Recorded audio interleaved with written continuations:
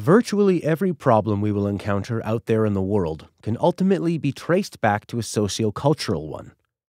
If you dig far enough into the water crisis, environmental degradation, inequality, or cybersecurity, you will find that it is not really about lack of water, lack of land, lack of money, or computer code as it may appear. It is really about people and how they see the world, how our thinking constrains us to a certain subset of solutions. All of these systems that we might be interested in changing are created by us, and ultimately, every problem can be traced back to the human condition. No matter how big and bad all these systems may appear, this is ultimately about us and how we choose to build our world. In this respect, one of the biggest mistakes we make is getting too focused on the technical dimension of a system and forgetting about people.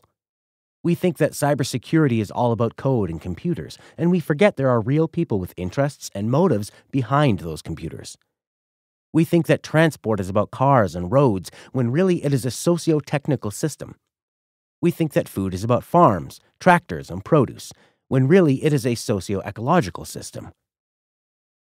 Probably our biggest blind spot today is people. By adopting an analytical approach, we try to shift everything into the technical realm. We try to do away with the humans in the system, and we do this by moving them into the technical realm by assuming that they are rational.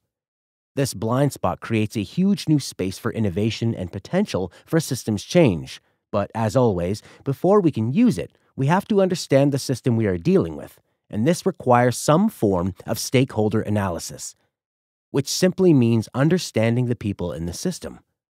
We have to understand how the culture and social structure of an organization works to understand its potential for change. Assuming things about people is one of the most likely places we can stumble in our endeavors. As always, naivety does not help. Systems analysis is about a critical, detailed assessment of what exists, not about how we might like it to be. Assessing people and the motives in an objective light is sometimes the hardest thing to do. We are prone to have preconceptions that people are generally good or generally bad, with those preconceptions shaping our assumptions, which go unquestionably factored into our understanding of the system we are dealing with. But we need to try and get beyond this through a critical assessment. Stakeholder analysis is the process of mapping out the different individuals and organizations that have a stake of interest in a given project or system. This information is typically used to assess how the interests of those stakeholders should be addressed. Stakeholder mapping is the process of mapping out these various stakeholders through the use of some model. However, most of the traditional stakeholder analysis focuses on looking at the individual actors within the model and assuming a degree of rationality in their behavior. We assume that people make decisions in some way rationally and independently, which is often not the case. We typically think that it is the parts that create the system. We go into an organization and we look at the particularities of the members of the organization, and we think if they are good people, we will get good outcomes. When we hear about a politician or CEO involved in some scandal, we say, "What a terrible person." But what we often fail to see is the invisible set of incentive structures acting on those individuals. The basic premise in systems thinking is that systems dynamics create the behavior of the system. Donella Meadows puts it like this: that's the number one really important systems insight, is that systems behavior comes out of the system. Its interrelationships, its goals, not the elements, the people, the actors in it. The question is what is wrong with the system, not what is wrong with the people in it. In this context, this means that it is the incentive structures within the organization that creates the behavior of the members of that organization. This is a basic idea in game theory, that we study the structure of incentives that the actors are operating within as a game. In a general sense, we are trying to look where the forces and stresses are in the system. If we take a mechanical system, like a chair, we will see that it has a particular structure that is designed to channel and disperse a certain physical force that is placed on it. We can see how the gravitational forces exerted by someone sitting on it is channeled through the structure of the system. There are critical points where a lot of the force is being borne and other areas where there is none. The same is true for institutions. There are forces of incentives and responsibility. Some people are heroes, and they are the ones who defy the incentive structures placed on them. But most people are not. They will follow the course of least resistance. This was recognized long ago by the ancient Greek philosophers who looked around them and saw many different cultures. Those of the Spartans that were warlike and prayed to a certain set of gods, the different tribes with their customs, and the Athenians themselves that had their own beliefs and culture. What was of interest to them was that everyone seemed to conform with their own local culture. It was obvious from this that each person is not individually making a choice about the best god to believe in or the best cultural habits, but everyone is simply acting according to the local incentive structures acting on them. We may find the occasional person like Socrates that questions and challenges their culture, goes against the local incentives. These people are important, but they are rare. Many institutions over time come to do things that are very different from what they say they are doing. Russell Ackoff gives a number of examples saying that universities and colleges preach that their principal value and function is the education of students, and that's absolute nonsense. You can't explain the university's behavior if you think it's about education of students. What it's about is providing the faculty with the quality of work life they want. Teaching is the price they have got to pay, and like any price, you try to minimize it. A corporation says that its principal value is maximizing shareholder value.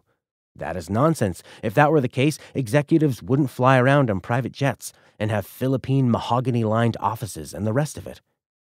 The principal function of those executives is to provide themselves with the quality of work life that they like, and profit is simply a means which guarantees our ability to do it. So if we are going to talk about values, we've got to talk about what the values are in action, not in proclamation. Systems should be judged by their behavior and outcomes, not by rhetoric. People say what they are incentivized to say objectively. They do what they are incentivized to do subjectively.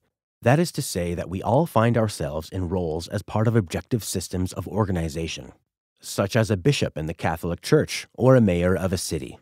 In our interaction with others, we are incentivized to play that role. But when we are not interacting with others, we experience a different set of subjective incentives.